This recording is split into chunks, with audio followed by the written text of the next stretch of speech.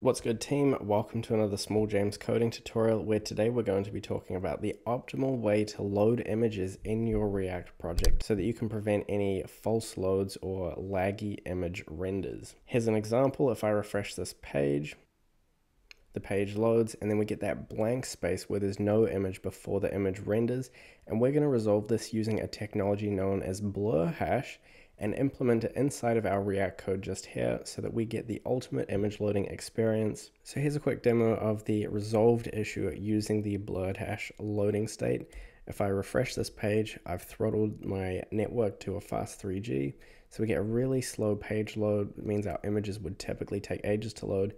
Instead, we get that nice temporary loading state and then we bring in the images and it looks spot on. So it's overall a much better user experience and it's great for continued engagement with your website. If you enjoy the video, don't forget to like and sub, and let's get into it. So here we have a really simple React project. Essentially, we have our main function app, we have an image source, which is the URL for these images just here from Unsplash. And as for our JSX, we have our app, and then inside we have 3 versions of our image component, and each of them just receive the image source as a prop. And if we come over to the image component, we can see that we just have a very simple React component.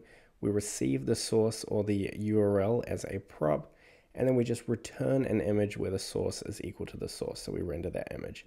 So essentially we're just rendering this image 3 times, and currently it's giving us that laggy load that is just not nice, but fortunately we can totally avoid it. So the first thing we're going to do is install the Blurhash package. And so we can just type npm install react-blurhash just like that. And we're also going to install the Blurhash package itself. Now that both of those are installed, we can start up our project again. You can see that we still get that slow loading state, that empty state. And we're going to come over to our image component just here. And the first thing we're going to have to do is import use state and use effect into this component. And after we've imported use state and use effect, we're going to come up here and define a image loading state. So we'll say image loaded and set image loaded is equal to use state, and we'll pass in false as the default value.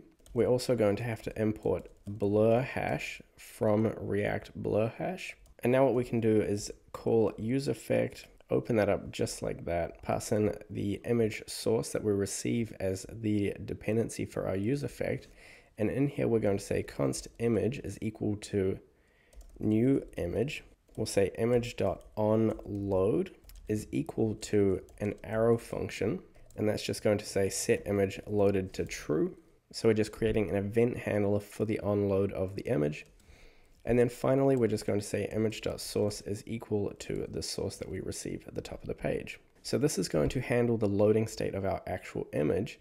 And all we're going to do in here in our JSX is we're going to create some React fragments, and we're going to have some conditional rendering. So we're going to use the curly parentheses, and we're going to say if not image loaded. So if the image has not loaded yet, then what we're going to do is render out a Blurhash component.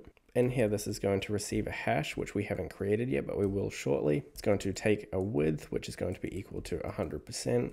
Likewise for the height. We're going to take a resolution X is equal to 32. Same for the Y. These are just the default values. And finally a punch, which is kind of like contrast of equal to 1. That's also just default. After that, we'll close that component, so that's going to be our blur hash. We're going to have to make our hash for these images in just a second. And after that, what we're going to do is wrap our image component inside of some curly parentheses, and we're going to say image loaded and image. So if the image loaded is true, then we can render out our image and not our blur hash. So now that we have this logic implemented, currently our blur hash is not going to do anything because we haven't got the hash. But if we come over to this Blurhash site just here, the link for the site will be in the description down below. We're going to come to our image, quickly download it onto our local device. We're going to click upload, then we'll upload it into the site. It's going to give us this Blurhash string, super simple, just that quick. And that is going to be the Blurhash that we load into our page. So if we save that and come over to our component and refresh this page, and that didn't immediately work for 2 reasons. The first one is that the width and height are actually meant to be integer values, so I've just set them to 200. And then the second thing is that that is meant to be a lowercase onload. And now you can see that if I refresh that page, we get that slight loading state. And if I come into the network tab and throttle that to a fast 3G, we see that virtually on the page load, we get that Blurhash image, and then the actual image loads in. So if we just do that once more, virtually on page load, we have the actual image, and then it just swaps them out. So it's a much cleaner loading state than just having an empty blank space there, and will really help the user just to hang around and be patient while the images load, because they get like some preconception of what is coming. The Blurhash matches the style of the original image. If I just set this Blurhash here to true, we can see that the Blurhash is kind of in the same vein as the actual image itself. So that's all hunky-dory, and it's definitely just something that I would recommend incorporating into any project you have. Make sure that if you have any images loading, don't let them lag into your page render and have some blank spaces where they're going to fill out or have your content jumping around.